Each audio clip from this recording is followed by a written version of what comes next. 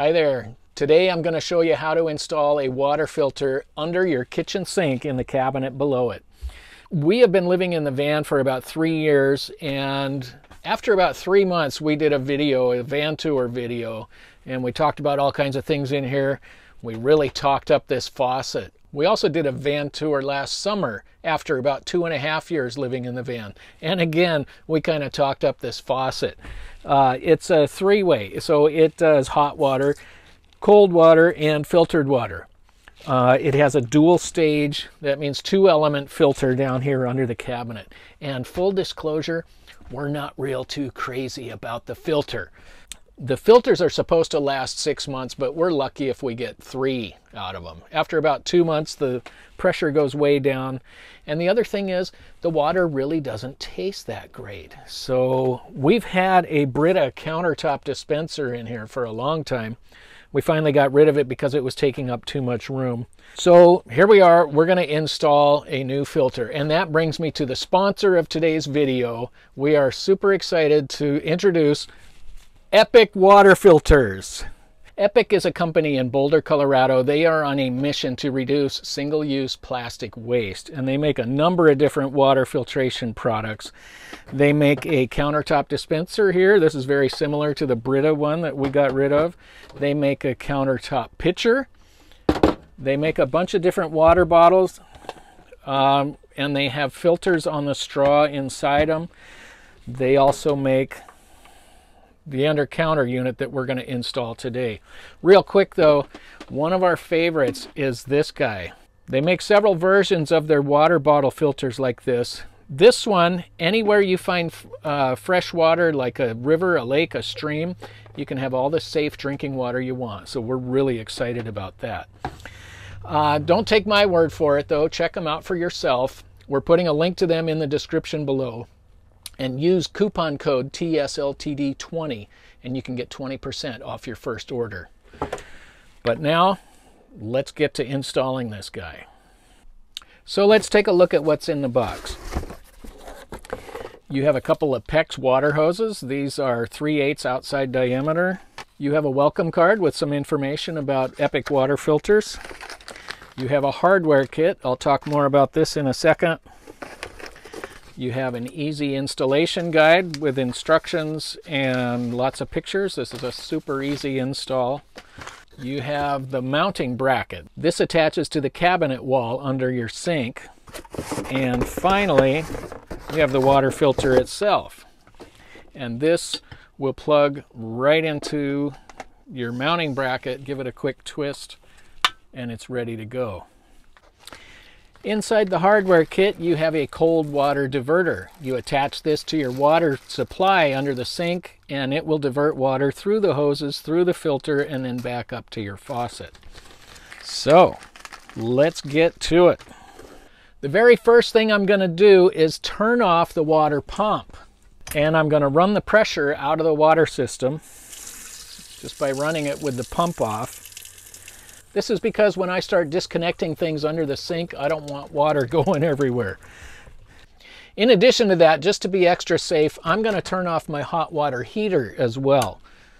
Just because I ran some of the water out of there, it's probably okay, but I just want to be absolutely sure that I'm not going to burn up my heating element. So now let's go under the sink. Okay, I've cleared some things out from under the sink. But I want to show you right here is our existing water filters that we are replacing. These both fit into the same mount. What I'm thinking is going to work is just using these hoses that are already going to these filters, and I'm just going to hook them up to the new filter. It's significantly taller than these. It's also wider. It's not going to fit between the sink and the cabinet wall there like these do. I think it's going to have to go back here in that corner, back behind our fire extinguisher. So I'm going to start playing around back here. I can't have the camera there while I'm doing it, so I'll just tell you what I do after I do it. Okay, I went ahead and installed the mounting bracket over here on this side where the original filters were. I just didn't like the way it was set up over there behind the fire extinguisher. It was binding too much on the feed hoses. Also, keep in mind, this installation that we're doing here is a little bit different than what you might do if you're just doing it straight out of the box. And the reason for that is because we're doing a retrofit. We already had a water filter in here to begin with. We're just replacing it. So first off, the existing water hoses, we're going to go ahead and reuse those and just plug them into this new filter. And second, the diverter. We already had a cold water diverter right here. This diverter is a little bit different from the one that came with the kit in that it allows unfiltered cold water to go to the faucet, and it allows unfiltered cold water to go to the filter. And then what happens once you get over here, the water would come into the bracket, it goes through the filter, and then through this hose, which connects right there, then it goes up to the faucet. This is because, like I said, we have a three-way faucet. It does hot water, cold water, and filtered water. With the diverter here that came with this kit, all of the cold water is filtered water, so you don't end up with any unfiltered cold water. Anyway, so I've got the bracket mounted. These hoses are super easy to connect. You just put it into the hole like this, you push, and it's connected. So when I pull on it, it doesn't come out. Now, to mount the filter, you just push the filter up here like this, give it a quarter turn, and it's installed. So now I'll turn the water pump back on, and let's check for leaks. Okay, a little bit of water came out, but I think that's to be expected. The main thing is just to make sure it doesn't continue coming out, obviously. Yeah, it looks pretty good. Let's check the faucet.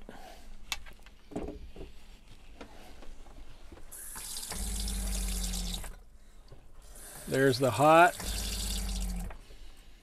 there's the cold, and there's the filter. Okay, and just like that, we have a new water filter. Keep in mind, this is not the anywhere filter, so you don't want to be filling your camper van's freshwater tank with pond water. Anyway, hope you enjoyed this video. If you did, please give us a thumbs up. That would sure help us out. And subscribe, because we make lots of videos like this. Once you've subscribed, click the little bell icon down there and you'll be notified anytime we put up a new video. We'll see you on the next one. Bye.